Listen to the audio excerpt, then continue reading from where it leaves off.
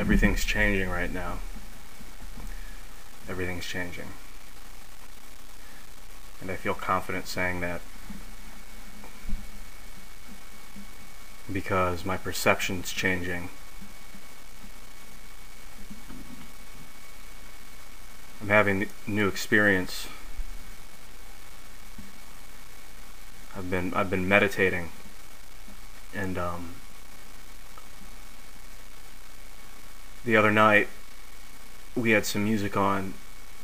I think it was this Indian music, and Amanda and Dominic and me, and we were just meditating to it, and I had this thought, this thought of saying, "Rise to ascension," and I was afraid of it. I was afraid of judgment. I was afraid of what other people would think if I said it out loud. I wanted to say it, and so I didn't say it. I held it in, and the words kept spinning in my mind. They just kept around and around. I kept seeing it, feeling it, thinking it, wanting to say it. And I finally just said it. Rise to ascension. And when I said it, my body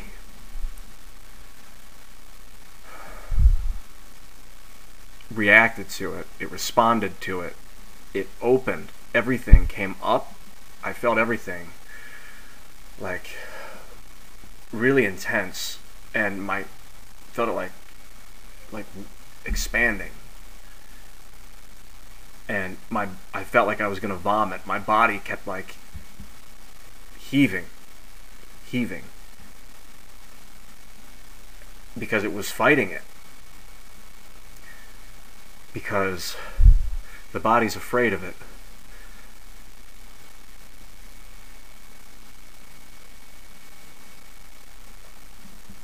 And then last night I went in the chair and I meditated by myself, and I said it again, and it started happening again. It's happening now just thinking about it, because I'm feeling that expansiveness. And on the chair, it was amazing. I mean, I really felt like I was going to vomit. Like, I felt my body, and then I started having this vision of an axe chopping into my hand right here, over and over, and I couldn't make it stop. And I was like, stop, I don't want, body, why are you afraid of this? Why are you trying to distract me?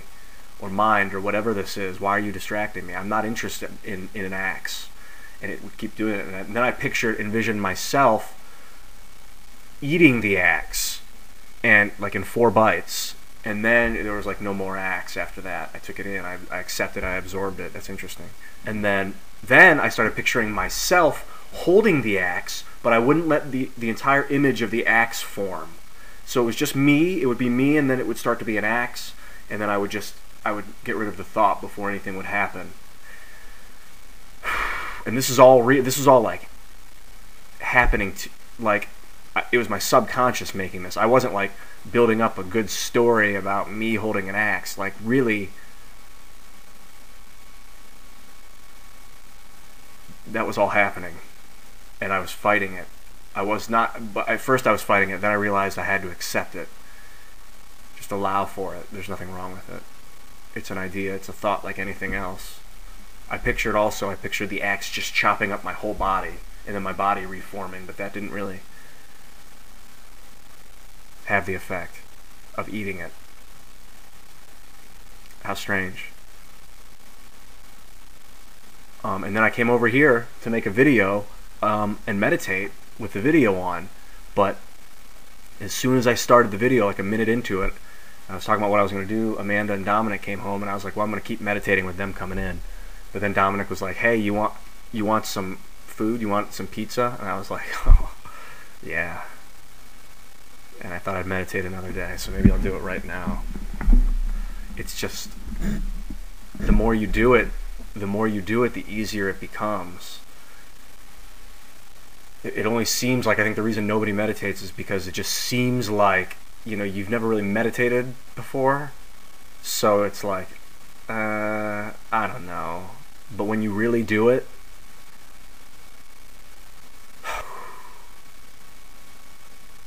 know what it is about it. It quiets the mind.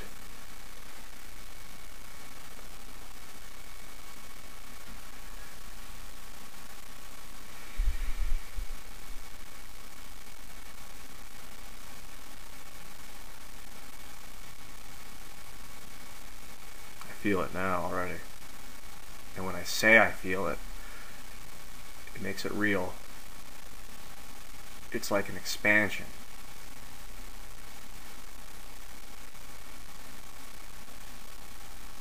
I'm nervous right now. I'm having images in my mind of people being like, this guy is crazy.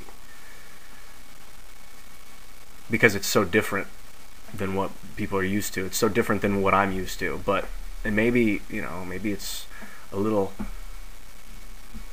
wild of me to put it online for everybody to watch and be a part of, but like I'd rather just bring it all together than just be one person having their individual journey isolated from all the other people. I think we can all like kind of experience life at the same time, whatever that means. I mean, there is only the same time. There's only this moment that never changes. It's always this moment that exists throughout the universe, throughout all. On a molecular level, everything's the same. On a submolecular level, subatomic level, apparently, everything's just made of strings. I believe it. And there's no space. Space is an illusion that we see in this third dimension that we kind of live in by nature. Like our bodies live in it, but there's no space. Space is an illusion. It's the same stuff everywhere, just in different combinations. So like the universe itself is all connected because there's no space. We're not far away from stuff. I mean, it seems like it, but we're not. Everything's affecting everything. That was an interesting tangent. Off from me, my fear of people thinking that I'm just some crazy guy, but, well, aren't we all just crazy people? We just kind of keep it to ourselves. And the people that keep it to themselves, everyone just assumes they're normal, but in reality, they're keeping it to themselves, and it's like, it's wearing.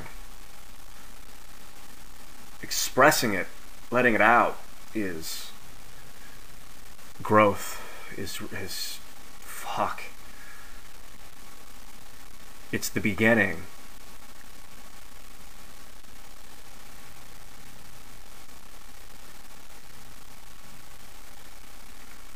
I feel it.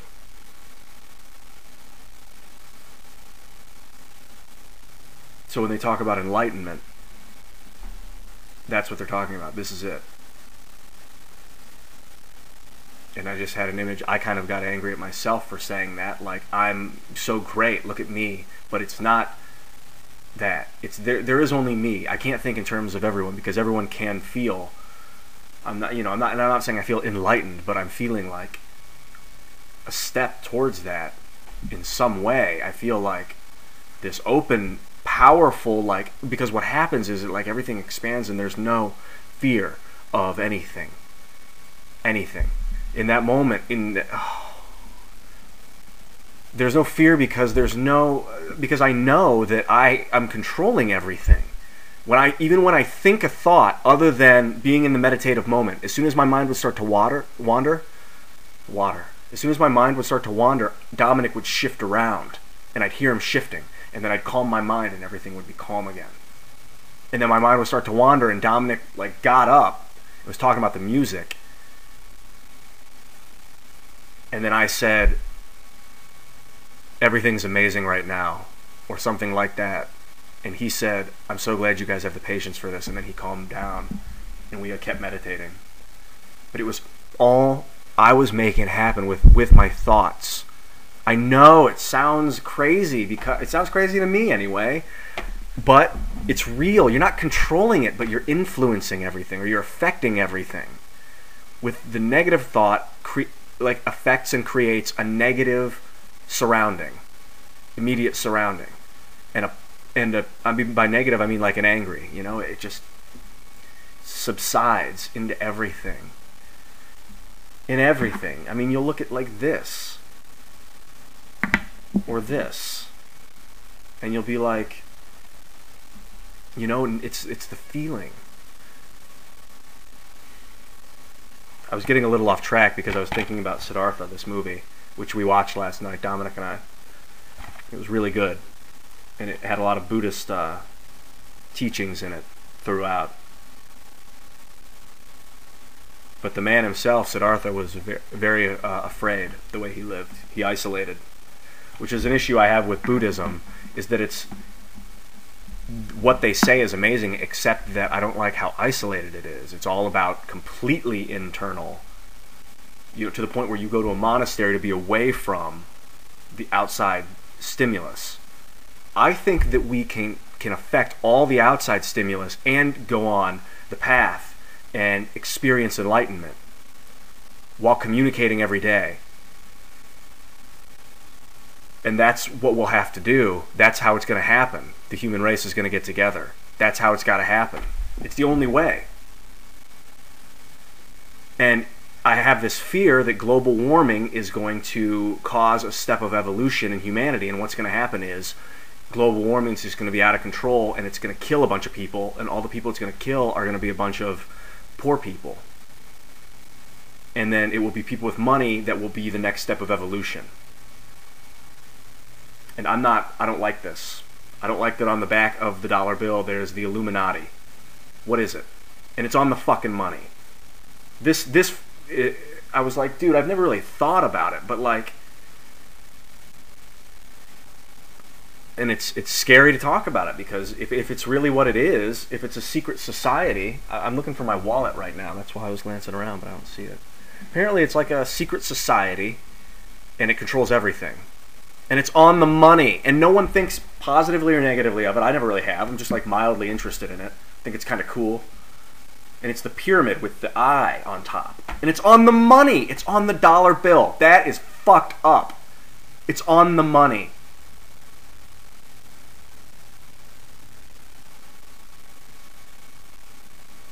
So I see this as like a planned evolution. And people are just allowing it to happen. Now, I think that we can evolve in a different way. I don't think that it has to be wiping out half the population.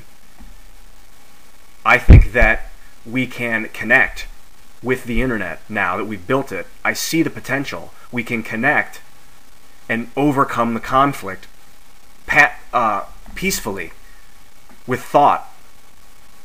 Money's not important.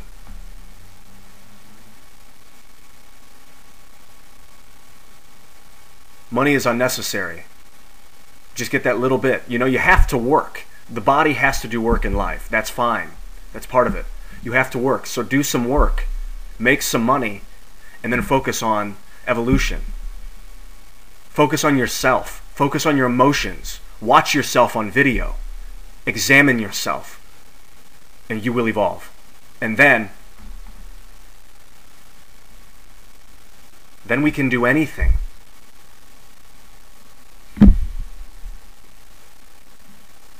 And people won't die.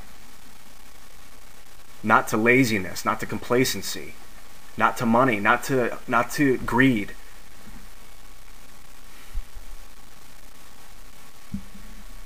It's becoming clearer to me. Everything is becoming clearer to me. But then I'm still afraid. I'm afraid because I brought up my video right now that's recording, and just seeing my face shook things, and then I was like, I'm afraid. But I'm not. Fine, let it be.